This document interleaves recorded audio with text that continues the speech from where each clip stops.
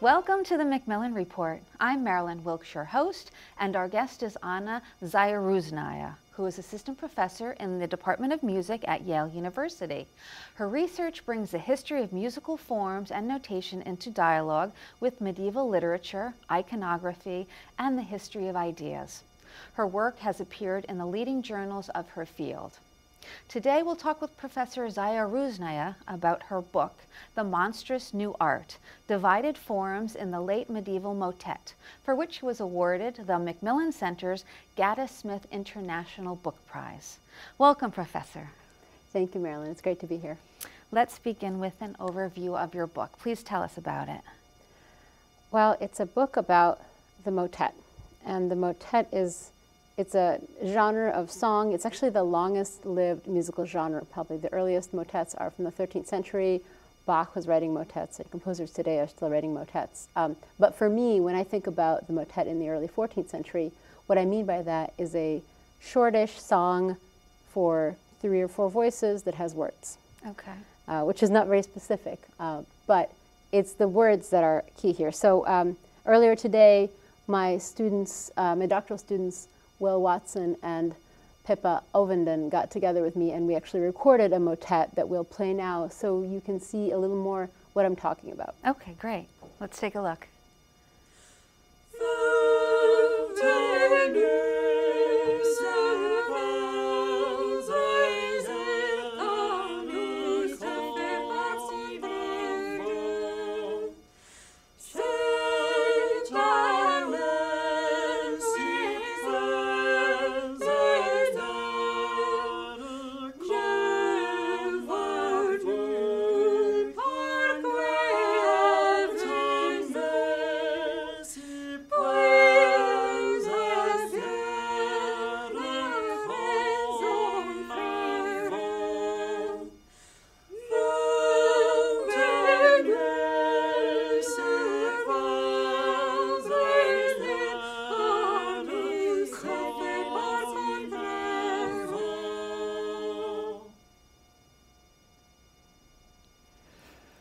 So what you might hear there is that each of us is singing a different set of words. Oh, okay. And so there's a lot of words going on. And so the name of the genre, motet, comes actually from the French word for mot, for word, which is mot. Okay. So my big research question for this book is, how do the musical structures of motets relate to the words that are in them? Okay. That is, given this emphasis on words in the genre, what are the musical sort of consequences of whatever a given motet might be about? And especially the question is sort of sharpened by the fact that motets at this time are about some pretty strange things. Like when we think about what songs are about today, maybe they're about love, or right. Maybe they're political songs. But this motet is about this sort of horse, or like a half horse, half man, evil creature named Fauvel, whose name stands for a bunch of vices: flattery, avarice, villainy, changefulness, that sort of stuff. Mm-hmm. And he represents everything that's wrong with the world. And there's a book written about him in 1310, 1314, and then a manuscript made of this book with lots of music in it, including this motet. And so they're singing, the actual lowest voice is in the mouth of this kind of evil horse that is corrupting Christendom, and it's corrupting France, and the form of the piece is also in a certain kind of approximate way actually giving us a sense of the form of this evil horse monster thing. And so a long time ago I started wondering, why do they write the motets about the things they write motets about? Mm-hmm. And given this emphasis on words and also an emphasis on the newest sort of musical developments in musical notation, in music structure, how do words and music relate here? Mm-hmm. So this motet that we just saw is in French. Are they often in French, or are there other languages? In the repertory I study, they're either in French or in Latin, or sometimes both at the same time. So one of the voices might be in French and one might be in Latin. Okay, so you mentioned the lower voice was of the monster. What are the other 2 voices? In this case, they're of the people who are living in this world that he is corrupting, and they're doleful and they're sad because everything is wrong, everything is bad. I mean, it's an interesting story. For a lot of reasons, it feels very, very contemporary. They're complaining that everything is turned upside down and the good people are being punished and the bad people are being rewarded, and they just don't know which way to turn or what to do with themselves. So it's a social critique. I was going to say, it sounds very political to me. It is very political, Okay. yeah, and so that's one of the functions. So starting from pieces like this, I got into, I found other motets from this time that were about monsters or the monstrous or hybrid creatures that were part something and part something else. And it turns out that one of the functions of the monster and the monstrous in medieval thought is to do criticism. It's a way to do criticism sort of viscerally, just kind of like if you think of caricature and the way that caricature brings out certain features to make people less human and more more sort of menacing or funny or whatever, that the monstrous is used to highlight kind of everything that's wrong with the world and to put it into sharp relief. Okay, a couple things come to mind. I want to know, you look at specific composers, but in your talking about the kind of the political color of the motet, I'm wondering if people wrote them with imagery because they perhaps were afraid of coming out and speaking in their own voice. So using a monster, the image of a monster, to really convey what they're feeling themselves without perhaps being persecuted. I mean, is that a possibility at all? I think so. If you criticize one person, then you're only criticizing one person. But if you criticize an allegory of the filthiest, worst, most corrupt possible creature, then everybody in their own mind goes to a particular place. And so I think that criticism that's done in allegorical terms ends up being more powerful because it lashes out in multiple directions at once, and ultimately has more staying power because here we are. And so the story of Fauvel feels very, very fresh right now. Fauvel he's a yellow-haired horse, and he's just a horse, but people they raise him up to be a leader, and they're petting him and they're loving him, and he gets more kind of puffed up on their praise and decides that he's going to take over France. And so, and then a lot of the manuscript is basically using this story to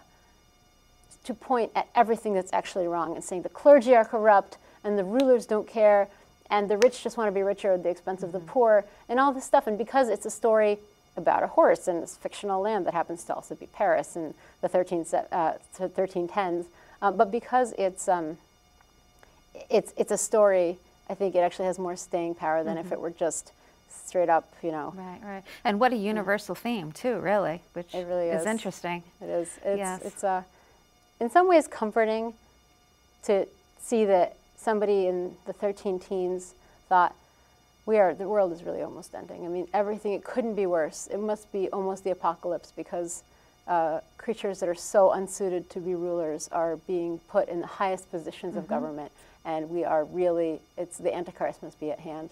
And on the one hand, it's comforting to know that it didn't end then, and hopefully it's not going to end now.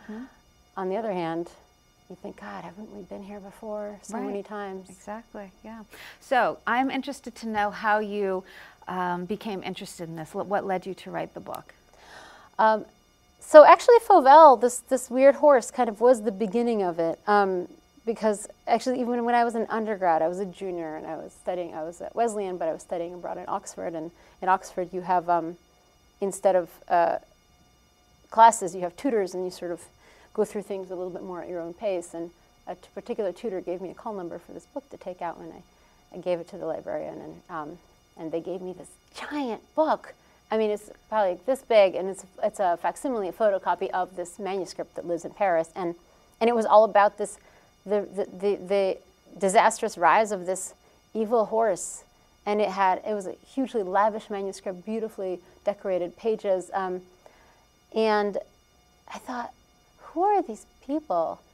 Like, why are you putting so much creative energy and musical creativity and interest into telling the story of this monstrous horse. And so that then led me to start thinking about these motets and thinking about the ways they use the monstrous, and eventually that kind of led to this book.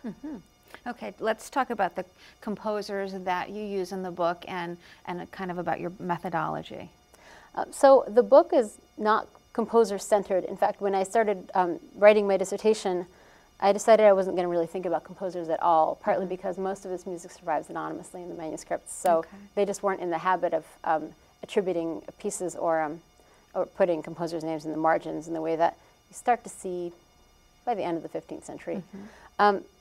But several composers do keep coming up as I continued my research. There was two especially. One, Guillaume de Machaut, and we know what he wrote because he collected big collected works, manuscripts of all his stuff, so we actually know exactly what he wrote. And he is interested in the goddess Fortuna, who is a kind of monster because she's split down the center, and half of her is like old and scowling and miserable, and half of her is beautiful and young. And so she's a kind of a vertically split monster, and Machaut writes a lot about her. But the other composer that writes about a bigger variety of deformed creatures and writes about them a variety of what you might say deformed motets, so he's using musical form in a particular way, is somebody named Philippe de Vitry, and he's actually the subject of my next book. Okay. So how did you find all of these motets? I mean, how many are there? Could you quantify them? I mean, are there thousands or really not that many? Not that many, I guess. In the 14th century, if you're thinking about French motets that are kind of related and in this idiom, and they share sources and they share composers, it's maybe 90 or 100 pieces. And of them, in this book, I probably deal seriously with 10 or 15. So it's a small subset of the repertory, but they're very rich, partly because you have 2 or 3 texts per piece.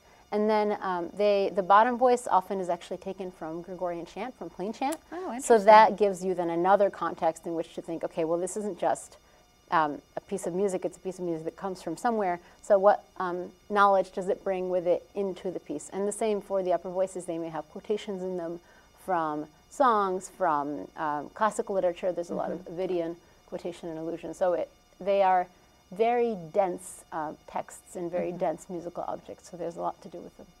So I imagine you've translated the ones that you're using in your book into English? Yes, there's a lot of translation involved, and there's also a sort of musical translation.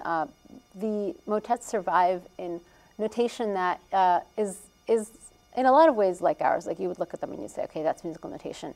But then the details of it get a little bit fuzzy, so you have to learn how to read the older notation, and then think about translating it into a modern notation that your readers can follow. So there's both. There's editing and translation of texts from both French and Latin into English, and then also translating of older music notations into newer music notations. And then I imagine when the reader is reading your book, they must have to imagine how the song sounds, or do you provide a way for them to hear the music as well? So it was really important for me to provide a way for my readers to hear the music, partly because I wanted this book to be not just for musicologists, and certainly not just for musicologists who think about music of the 14th century, but I wanted it to be comprehensible to the kinds of readers whom I'm reading and doing my research: art historians, historians of intellectual culture, historians of various medieval sort of types. And so I think all of the music examples are recorded, and they are online, and then can be listened to. And that was through a various grants that I received to do that. And it's been generally well received, I think, and I'm really glad they're there, because we want to, since interdisciplinary work is so important right now, not only should we be reading in different disciplines, but it seems important to write then work that is accessible to those same broad disciplines, hopefully without sacrificing the specificity of the kinds of analysis that I like to do. I am interested to know, during the time period where these motets were being sung, did they have special singers sing them, or was it, you know, where people would go? Was it a performance, or, you know, did people sing these in their day-to-day lives, kind of thing? It's a great question, and it's really hard to know exactly because we don't have the kinds of rich accounts that we would like to have. We have offhand comments, like somebody saying, "Well, you know, one time I was at a what did he call it? A small gathering of discerning people." So essentially a cocktail party, right? And motets were performed. So I think my best guess, and the best guess of people in my field, is that these were sung as entertainment by clerics, so sort of the educated, the sort of the nerd class, you know, like the secretaries of kings and of bishops, and they themselves were clerics, but maybe not, at least often not deeply in the church. They weren't necessarily cloistered. They were sort of secular clerics. So that's interesting. So was it exclusively men who were singing these motets? We know that women sang in the 14th century. They probably sang motets. It's again, it's hard to know, but there's enough evidence of women singers, and some of them probably quite talented, and certainly courtly songs. So motets they're kind of funny. They're not courtly. They're not really about love as much. They can be. And they're also not exactly religious, though they can be. They occupy this strange category where they can be about just really many different things. And that also makes it hard to place them in a cultural context because they're so different from each other. Okay, yeah, I actually was going to ask, were you able to, in reading the lyrics, correlate any of those lyrics to what was going on politically or culturally or socially during that time period? Absolutely. So some motets are in praise of specific rulers, whether they be popes or kings, and so then that's easy to say. Okay, well then maybe this was for the occasion of this pope's ordination, or for this king's for a particular celebration or something. Though even then, it's often hard to pinpoint exactly which one. You know, 700 years later. But sometimes they are in honor of saints, and then the saints will have been dead for hundreds of years or more, and then you have to ask yourself, to whom is this saint important now and why? And it ultimately, you know, tends to be political in that way. And then, you know, some motets are just really, especially Vitri's motets, tend to just be social critique, you know, a critique against the groveling courtier. So the person at court who just has no independence, they just toe the line, and wouldn't you rather be your own person? Wouldn't you rather think your own thoughts, even if it meant having less money and less prestige? And that kind of a piece, because of its universality, is absolutely impossible to place historically. Yeah, it but could be from any time. It's fascinating, though, that people were having those thoughts, you know, so far back. So it is amazing, really. So your book kind of brings a new perspective to medieval and Renaissance music. So why don't you talk a little bit about how your work is a little bit different and a different approach from what is out there in terms of scholarly publications? Well, my work builds on a lot of other work, and so it's certainly standing on the shoulders of giants, for sure. I think the thing that the sort of broadest questions I raise are questions about what song is and how we can think of it. And so one of the things I do is suggest that instead of thinking of motets and other medieval songs as these sort of monumental floating things, the way we think of a Beethoven symphony, you know, Lydia Gurr, who's a philosopher, has talked about the work concept, that there's a museum of musical works somewhere in our minds, and that's where Beethoven's symphonies live. And whereas these motets, they seemed to change with the times. They were updated. They were actually going for a kind of immediate relevance, and they were much more concerned with what was going on right then. They weren't trying to be immortal, but they also were not completely ephemeral. They had a sort of cultural staying power. So I offer a creature concept of the medieval work in my book that's sort of trying to say, well, here are motets that kind of embody the monsters that they're about, and what does that tell us? What does it give us if we think about a piece of music as a creature as opposed to as something that is like a building, right? And the other thing I do is I think broadly about the relationship between words and music. And so we have words to describe how music and words relate in later repertories, like in 16th century madrigals, so Italian songs from the 16th century. We often talk about text painting, which is when you get a word like up or skies and you go up, the musical line goes up, or you sing about the abyss and you go down. And that's a very local relationship between word and tone. And that doesn't happen very much in medieval music. And so if you then look at medieval music and ask whether it does the kinds of things that later music does to relate word and tone, you see that it doesn't. It doesn't do that because they're later things. And so my question was, well, what does it do? And so I posit a broader relation between word and tone that's not on the level of the individual note in the word, but actually on the level of the piece of music and its broader message. And then I think about the ways in which medieval intellectual traditions, like analogy, support that kind of relation. So ultimately, what would you like the reader to take away from your book? I would like them to know that the people who wrote these motets did so very carefully, did so very playfully, but also very seriously, that they were thinking about the biggest issues of their day, and also the biggest musical issues of their day, the new possibilities made available by developments in notation, new formal possibilities, and they were constructing works of art that put these things into just created encounters, I guess, between important things in life and important things in music. And so it's worth our time looking at these with the kinds of detail and the kinds of care that really carefully constructed works of art command. Thank you so much for being here with us today. This has been fascinating. Thank you for having me.